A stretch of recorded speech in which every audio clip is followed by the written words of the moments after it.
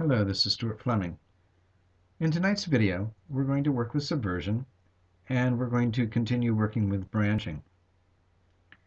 I learned something just this evening that was causing me some havoc when I was branching.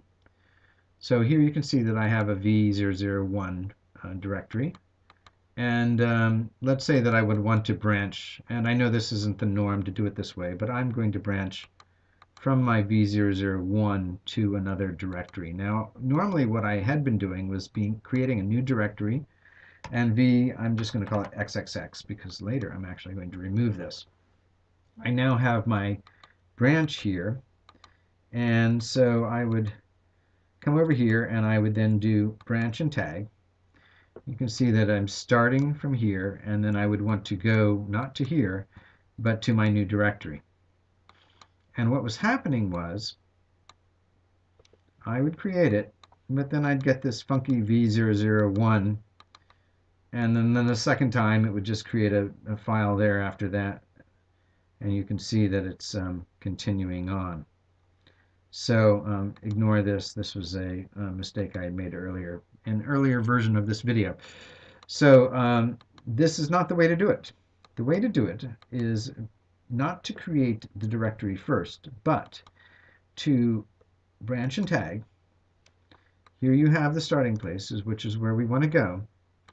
And then you actually type in, you do not create it, and you can actually create it here too, but you're not going to create it using this thing. You don't want to do that, okay? You would actually go at the trunk, okay, and then type in your V003, no, V002 directory.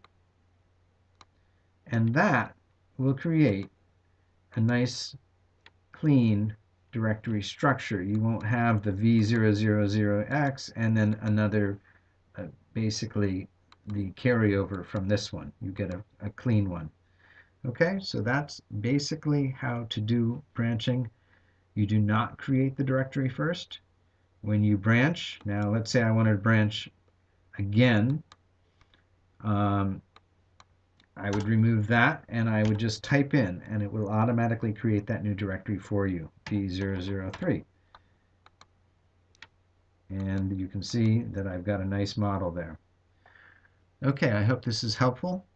It's a very small detail, but it was causing me some havoc in getting the directory structure of my Subversion trunks to work nicely. Have a good evening.